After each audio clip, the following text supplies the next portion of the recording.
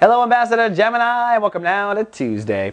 Looks like sunny and sentimental for a second day in a row for the twins of the zodiac. The moon, which focuses emotions, are focusing yours on long-term partnerships and marriages for another 24 hours. So you are emotionally sensitive to your long-term partnerships. And do not forget, Gemini, the most important long-term partnership is the one to yourself. So you definitely want to treat yourself well, and you want to also emotionally invest in your partnerships for 24 more. Now, be careful, you are sensitive, so if you guys get into a fight or there's an issue like that, you might emotionally overreact, or you'll have a tendency to emotionally overreact.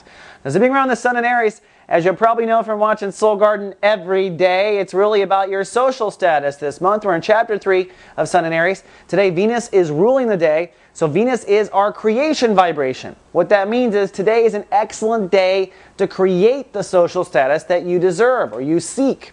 This is also an excellent day to create a new friendship, to invest in certain friendships. Good day to create new business cards. Good day to create a new title for yourself. Anything that deals with your reputation in society or your role in society, you'll find you are extra creative today and take advantage of that Venetian energy.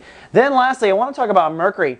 Mercury has advanced ahead in Taurus. Mercury, of course, is our intellectual prowess, and it's your ruling planet. So right now, Geminis are intellectually focused on their subconscious, the karmic weeds in their soul garden, the issues that sabotage your life, the weeds that choke the life out of your flowers and your fruit. So you're focused on your past and your subconscious, but for a few days, Mercury is double trining two planets.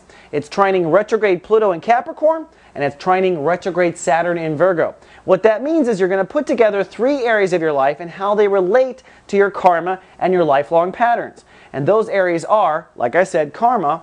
Then on the other hand, where your intimacy and boundary issues are, so where you draw your lines, and also your early childhood and your foundation. So I think you're going to be doing some deep processing of intimacy, boundary, and sex, early childhood, foundation, home, and family, and how that plays into your karmic story. And this is important because next month when the sun moves into Taurus, you're probably going to actualize what you've learned here with Mercury.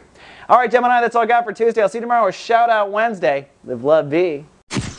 So